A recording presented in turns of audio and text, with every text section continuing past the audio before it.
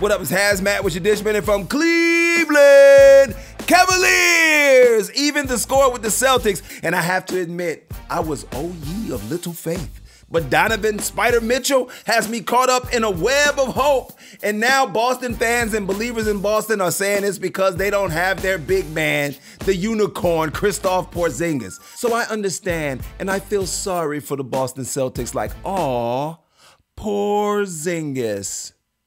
Former NBA player Glenn Big Baby Davis was sentenced to 40 months in jail for his part in defrauding NBA players' health and benefit welfare plans.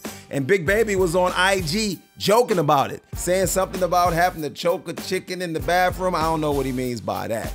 And that this is God's way of stopping him from eating hamburgers and Cheetos. Good for Big Baby having a positive attitude.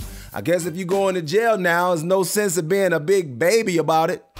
This has been Hazmat with your Dishman from Cleveland.